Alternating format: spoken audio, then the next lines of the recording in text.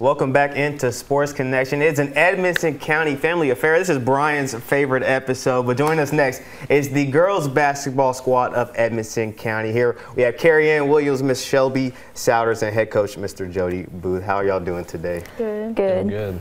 All right, Coach, let's just jump right into it. This year, first year head coach at the helm. I just want to ask you, how did this come for you, and how did you come into accepting that head coaching role? Well, it was really all of a sudden. I'd been on the boys' side for a long time now, and Coach Weaver got out at the end of June. And so when the opportunity came up, I was really just taking a break, to be honest with you. Didn't know what my next coaching move would be, and Coach Weaver got out. The opportunity came up.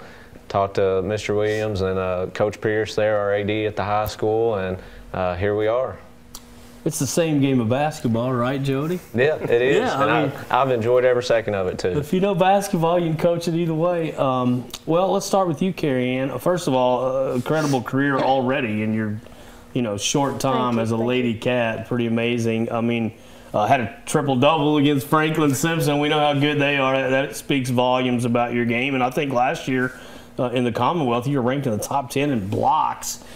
Is defensive part of the game your favorite, or is the offensive side? I like both sides, but defense is pretty fun.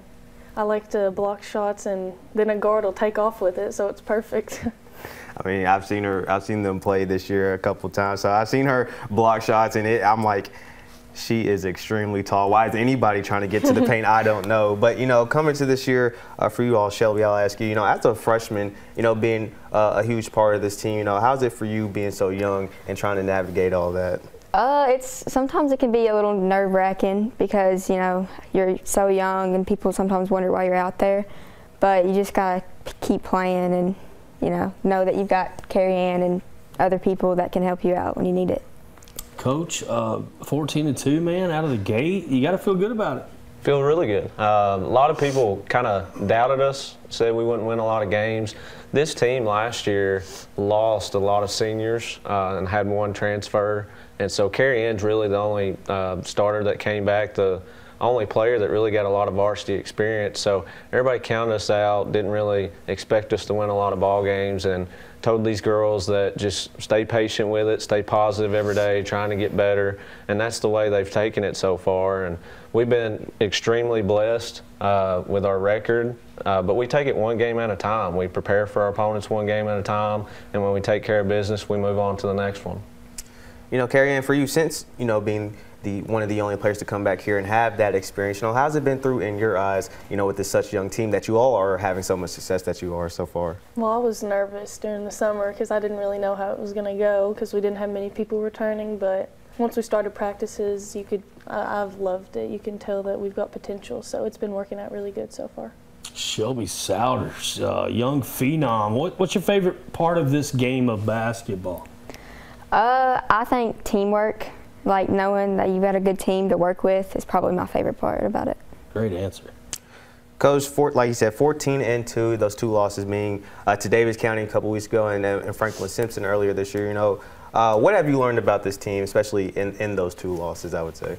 I've learned that they're fighters, and that's what has led us to the success. Is we're still working every day on our basketball skills, but they just come in every day with a positive attitude, ready to get better, and they work hard. One of the hardest working groups I've been around, and they just, when things don't go well, like the Franklin Simpson and Davis County game, we don't really hold our heads down long enough to let it continue on, and we just pick our heads back up. We watch the film, we work on things, fundamental stuff in practice, and we just move on and get better.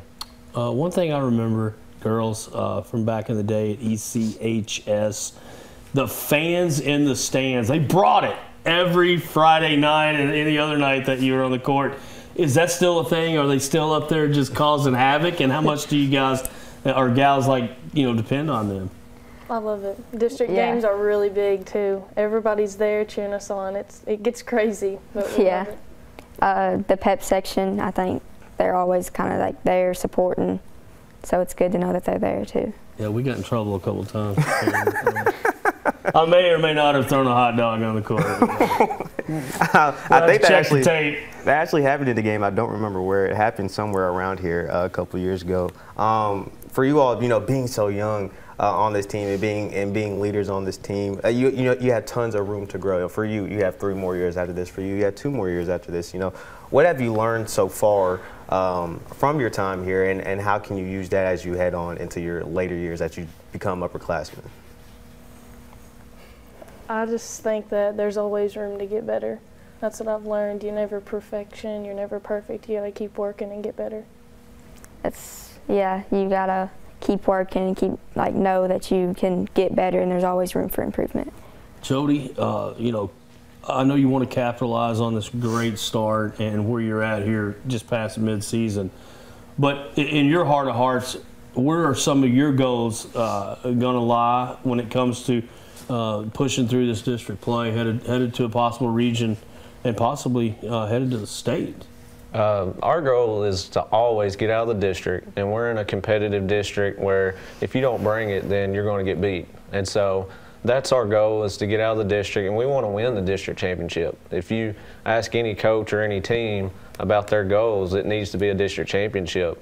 And really, we want to get back to the region where everybody doubted us this year, where we wouldn't make it out of our district, and we want to make some noise in the region as well, because this program hasn't won a region game in a long time, and that's where we're trying to build to get this program to, is where not only we're making noise in the district, but we're making that noise in the region as well. Do you all use that talk, that fuel, as people underrate you, and you kind of use that when you're on the court, especially for you. I feel like I've seen your name a lot recently, but at the beginning of the season I didn't really see it that much compared to what it is now. Do you kind of use that as fuel to hype you up out there? Yeah, you got to earn everything that comes for you. So whenever they're not talking, you got to make them talk. So. Absolutely, I love that answer. I love it. That's hard. I love it. For you all. For each of you, for you all to call this a successful season, what would that have to look like for you all?